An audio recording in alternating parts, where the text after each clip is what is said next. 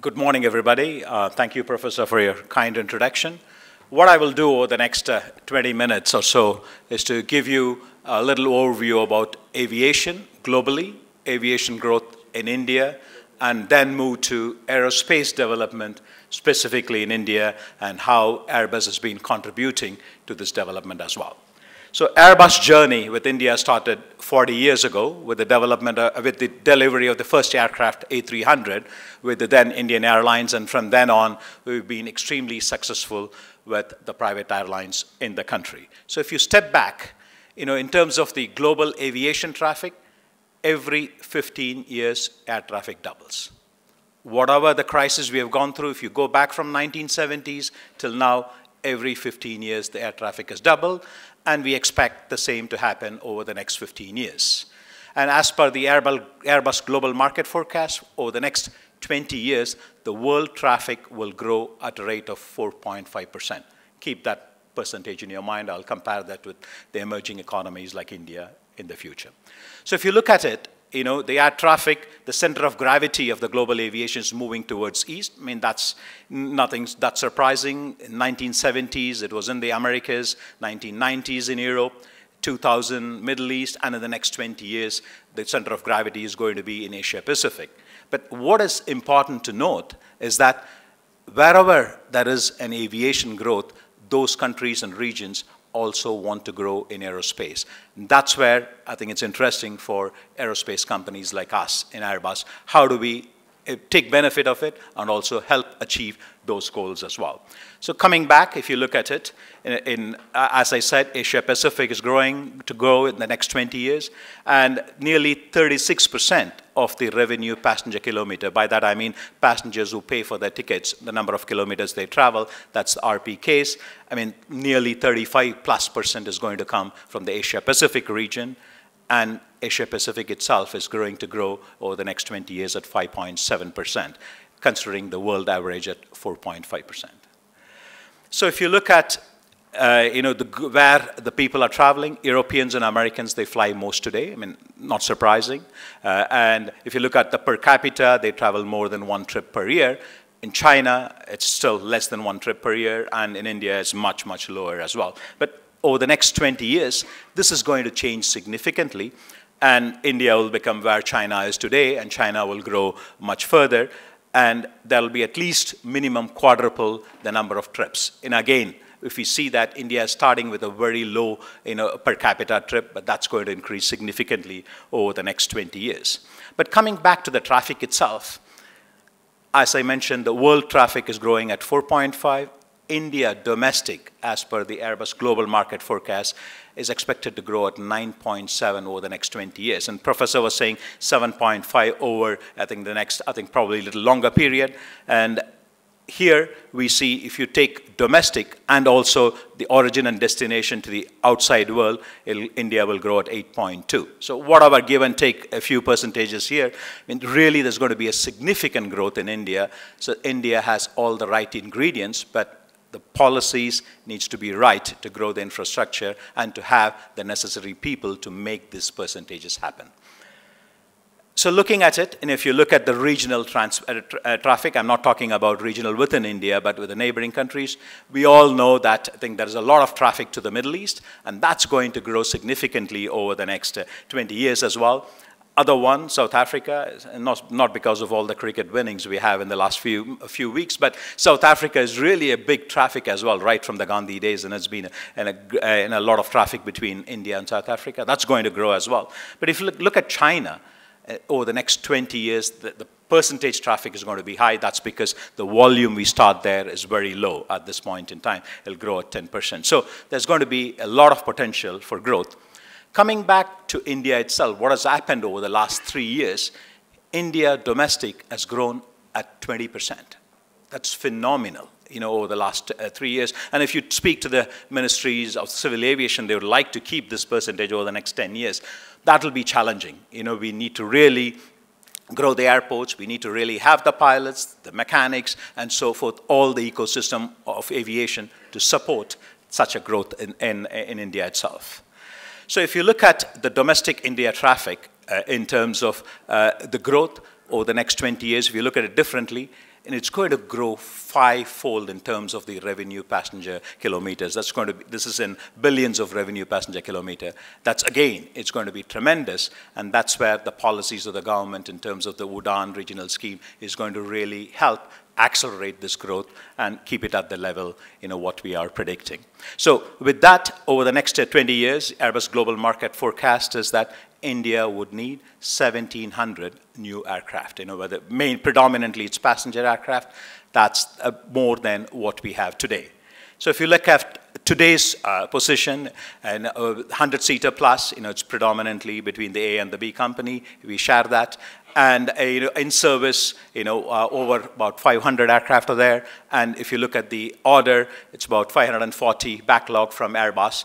And we have a fleet share, an order share of about 70%. That's including the fleet and the backlog itself. That's tremendous. At Airbus, I'm proud to say, on an average over the next 10 years, we'll be delivering 1 aircraft every week into the country. So that's a great backlog to have, and that's going to definitely increase going into the future. So if you look at Delhi, as we saw, Delhi is one of the busiest airports in India, and Delhi is also the busiest A320 airport worldwide.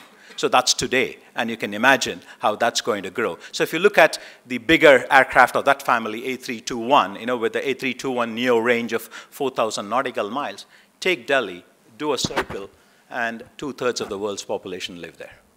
So India is predominantly a single-aisle market, so we can reach that. But again, there are more and more opportunities for the Indian carriers with the wide bodies to go to Europe and further beyond Europe as well.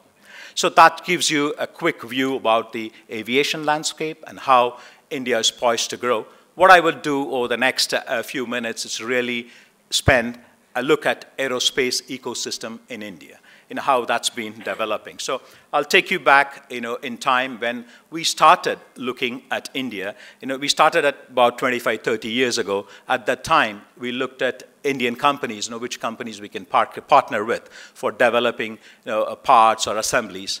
We looked around, and it was HAL, and HAL. There's nothing around at that time. And then, okay, we started with HAL doing our doors.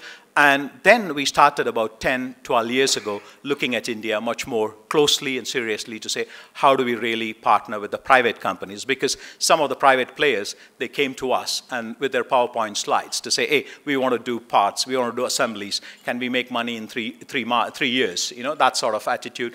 It was good because some of them were really passionate, but some of them, were looking at it saying that's going to be huge offsets. Let's jump into it.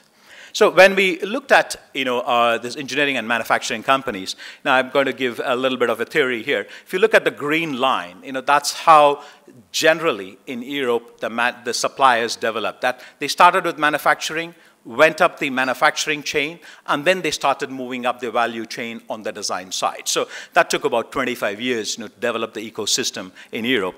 Sometimes what happened, there are specialist engineering companies who move up the design value chain. That's the one on the red, you can see. They move up that curve, and then they just stay there. And sometimes they move from design into manufacturing at the end so that they can do design and manufacturing as such. So when we looked at India, there were companies who were coming from automotive industry who wanted to start developing parts and assemblies. And some of them we've been working the last 10 years. They started as tier 2 suppliers for us, like Dynamatics, who developed the flat track beams for us as a tier 2 supplier. And slowly they moved up the manufacturing chain and they become tier 1 and global single source supplier for us as well. So that's a journey with certain suppliers which we are taking, moving up the manufacturing value chain.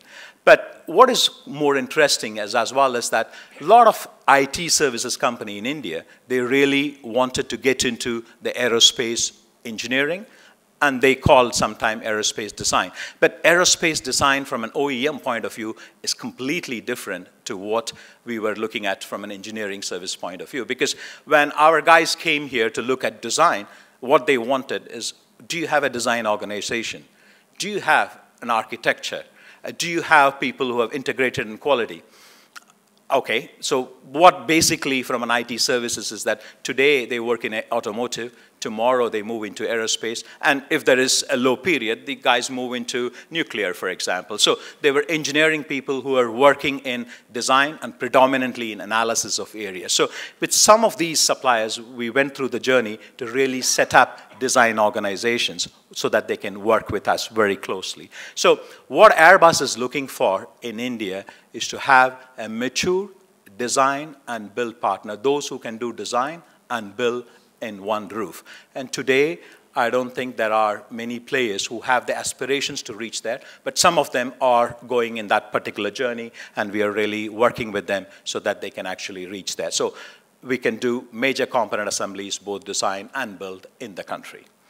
So what we have done as Airbus so far, especially in the last 10 to 12 years, we've been working with many companies. We have set up our own facilities. So in the next few minutes, I'll explain to you what our journey has been. So the Airbus strategy in India has been based across the product life cycle. We have the 4 pillars of our strategy, starting with engineering, which includes information management as well.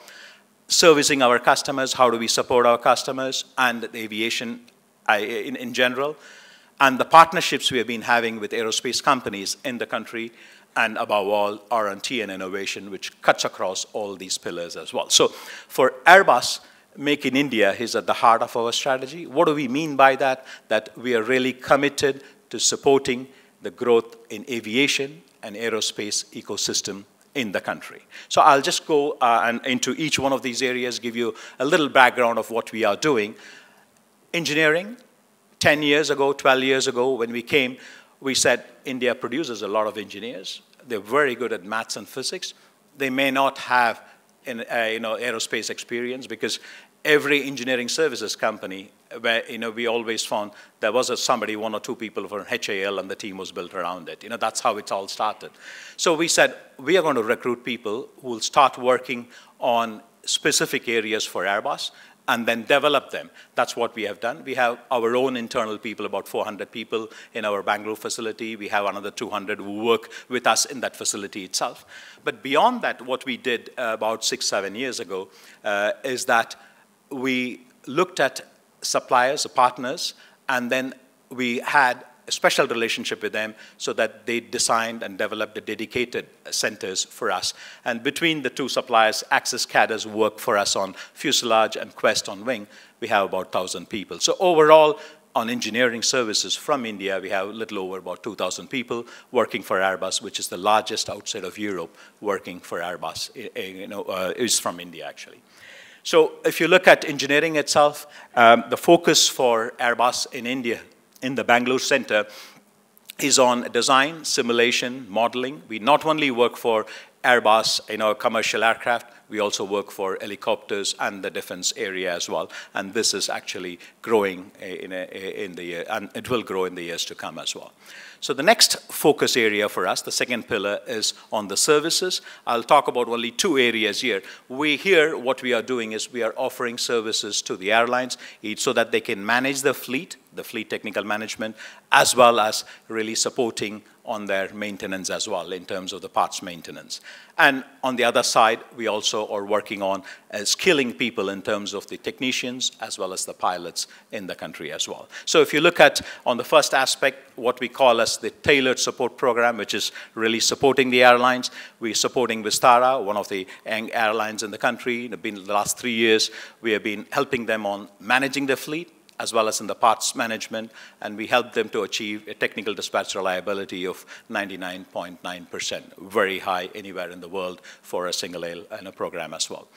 Apart from the maintenance training we have in Bangalore, we have trained about 3,000 plus maintenance technicians from that facility. We are setting up a pilot training center in Delhi. This will have our 4 simulators to start with, and then that can grow to about 8 simulators, so we can train up to 8,000 pilots a year starting next year. So the next 3rd pillar for our partnership in India is the aerospace partnerships. I talked about it. Here, we've been working with more than 50 companies around, across India. So I've given, here, this shows some of the examples here. every time I make this presentation, at the end of the presentation, somebody from the audience says that, hey, we work for Airbus, my name is not there. But this is just not an exhaustive list, please. But here, just to show some examples, HAL, yes, Dynamatic, they work on flat track beams. UTAS, here from Bangalore, they work on lighting systems for us. Evacuation slides, they do a lot for us from Bangalore facility. You have Mahindra's, the Tata Group, and on manufacturing. But on the information management side, we have the big guys, the Infosys, the Cyient, Geometric, and others. They work for us on the design as well of the information management system. Then engineering suppliers work for us as well, from India. So if you look at, in the last 10 years, we have grown significantly in terms of our partnership and our sourcing volume. We've grown 16 times, and today, on an annual basis, we procure a little over $500,000 from India, in terms of the sourcing. The last but not least, in terms of our fourth pillars, is R&T and innovation that really cuts across all the other pillars as well. So in terms of R&T and innovation, as part of the digitalization in office we focus on emerging technologies, and we also have something called the Airbus Abyss Lab. I'll talk about it as well. So R&T, our focus in India is on scouting, and that is looking at the new technologies around the world, and also really how do we manage that knowledge. In terms of the emerging technologies, we work in areas like blockchain, machine learning, AI, really to develop these areas and how to take benefit of that as well. So in Bangalore, we have set up things like the data analytics accelerator here, and we are working on areas like connectivity in terms of in-flight connectivity as well as ground-to-flight connectivity as well. And Skywise is our global platform for the customers, which is based on big data and the analysis and how we can provide services to improve the performance and the maintenance of aircraft with the services as well for the customers. What we also have in our facility is a protospace, which really explores new way of working, and also it's really to work with our suppliers so that we can really bring solutions quickly into the market as well. So Airbus Abyss Lab, this is the first aerospace accelerator in India, which we have set up in Bangalore, and you'll hear more about that during the startup session later this afternoon. Here we bring both the entrepreneurs, the startups, as well as entrepreneurs from our own company to bring them so that they can actually take their ideas to fruition into successful business in an accelerated way. So apart from that, we do have Airbus university partnerships. The professor talked about the partnership between IIM Bangalore and Toulouse Business School, and I'm proud to say that Airbus was instrumental in facilitating this partnership at the beginning, and this is the first recognized aerospace MBA in the country, and you've done a great job. I really like to congratulate you for the wonderful job you guys have done. And this MBA is not just for the airlines, it's also for the people who are working in the industry, especially the government, who can make policies as well, and people who are in aerospace industry, whether they are in manufacturing or in the logistics. So it's a very generic course where you can specialize in whichever area you want. And it's been extremely successful. We've been the last two batches having more than 70 people. And we find that a lot of the people are getting good positions, and some of them joining Airbus as well. Apart from that, we do have a lot of university partnerships, and you'll hear that during the managing talent from our head of HR as well, how we really have this partnership to really manage the talent in this industry as well. So just to summarize how we have been supporting the aviation and aerospace industry in the country, Make in India is really at the heart of our strategy. And as I said earlier, on an average, we'll be delivering 1 aircraft every week over the next 10 years, on an average. Every Airbus aircraft, I'm proud to say, is partly made in India, which is coming out of the assembly line. So either a part or an assembly comes from India in that. We've created more than 6,000 jobs in the supply chain, working for Airbus. And as I said, over $550 million is our annual sourcing volume from India. That's how we've been supporting to help develop the aviation and aerospace ecosystem in the country. Thank you very much.